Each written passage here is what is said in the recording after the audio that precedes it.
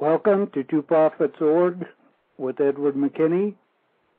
Today is April 25, 2010. I am speaking from Big Sky, Montana, the Mountain of God. Today's topic: how do you, or people you know, worship the beast? How do people worship the beast? This is the most important subject that we could discuss for anybody who is a Christian to discuss, because people who worship the beast, we are told in the book of Revelation, are enemies of God. Jesus is returning to destroy people who worship the beast. Now, people are really confused about this, because they don't know what it means to worship the beast. They hope that they do not worship the beast. But how would they know? They don't know who the beast is. So what I'm offering is a book called Nebuchadnezzar to Gorbachev, the Story of Babylon. And this explains the worship of the beast. It identifies the beast of the book of Revelation. It begins by explaining to you what the mark of the beast is. And nobody has known in recent history what the mark of the beast is, because the mark of the beast has not been in Bibles since the very first Bibles were created about 95 AD. In the original Bibles, there was literally a logo, a symbol, a mark of the beast. Now, this mark has disappeared from human understanding because of the retranslating of Bibles. The mark of the beast was turned into the number of the beast. Now, the mark of the beast and the number of the beast are two separate things. They can't be both. Either you have a number or you have the mark. The mark is not the number 666. And in this book, you need to read it, to examine the research, to go back to 95 AD to find out what the original and real symbol of the beast was that John the Revelator talked about. And you would be interested to know that the words of John that described the mark of the beast were changed by translators into words that describe the number of the beast, which is 666. But what good does this number do you? Because you need to know what the symbol is. And this book gives you the symbol. And because you know what the symbol or logo is, you know who this logo belongs to. He's a modern, highly respected world leader, and his symbol is the mark of the beast. That's why you have to get this book, to find out these things. Because do you want to go to heaven? Of course you do. So you have to make sure that you do not worship this man or follow this man. Who knows? You may have religious, social, economic, political beliefs that are right in tune with this man.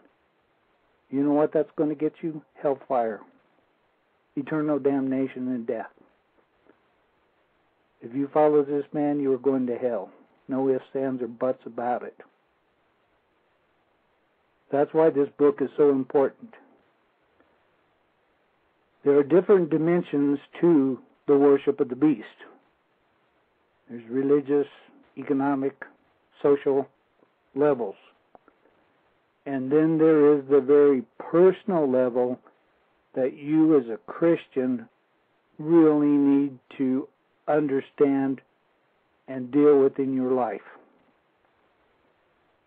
And that is why I expanded my program to 30 minutes, because next time we're going to open the phone lines to you. And you may call in and discuss situations that you've been in, and in order to relate it to the worship of the beast. We all know people who follow the beast. We have all been victimized by people who follow the beast. We have all been hurt by, damaged by, and stolen from people who worship the beast. And it won't take long during the course of your conversation, when you describe your experiences, to identify people who follow the beast, people who have hurt you because they are predators. And on a very personal level, the worship of the beast is defined as to be a predator, because the beast is a predator. He is the ultimate predator, and he represents the ultimate establishment on earth that is predatory. So next time, I hope that you will phone in and share your experiences, because you are going to help educate other people. They're going to go, oh, now I understand what it means to worship the beast.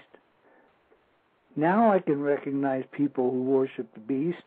And if you're humble, you will even recognize that you, in some regards, in some ways, have also worshipped the beast. And this keeps you like a barrier out of heaven.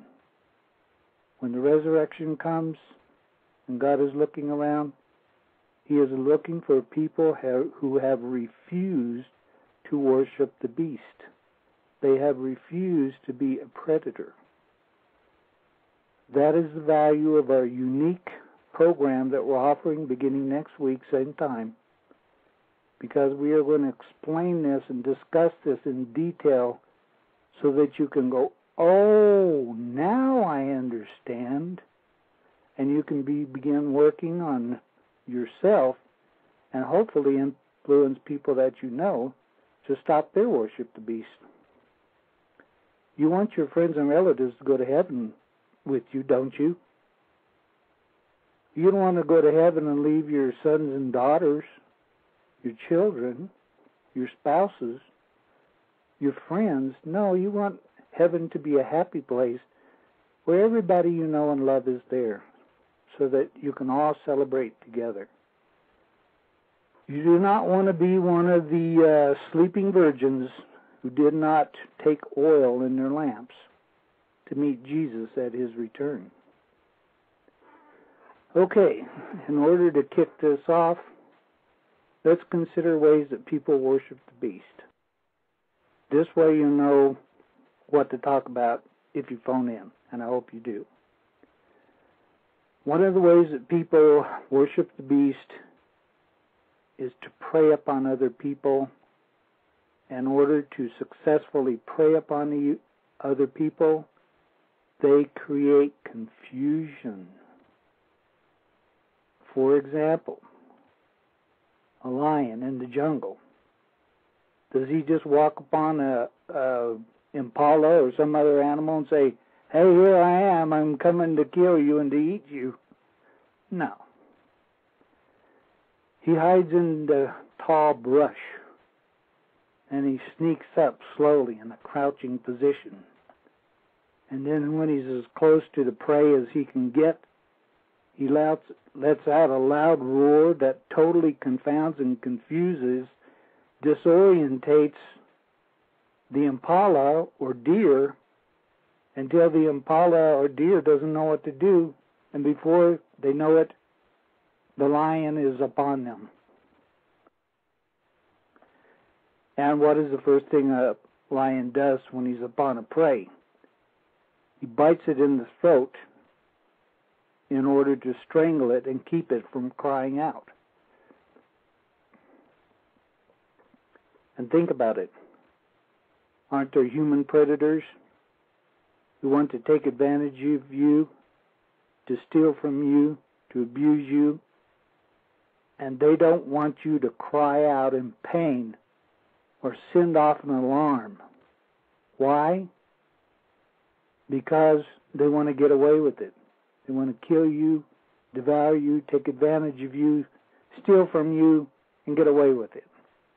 How do they get away with it?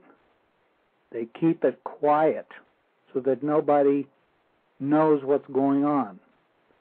Plus, there are other lions in the tall grass, and they want to jump on their prey without the herd running away. Now,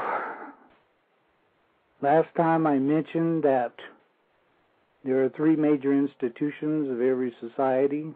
They are government, business, and religion. And we discussed the health care bill as an example of the confusion that Satan creates in government.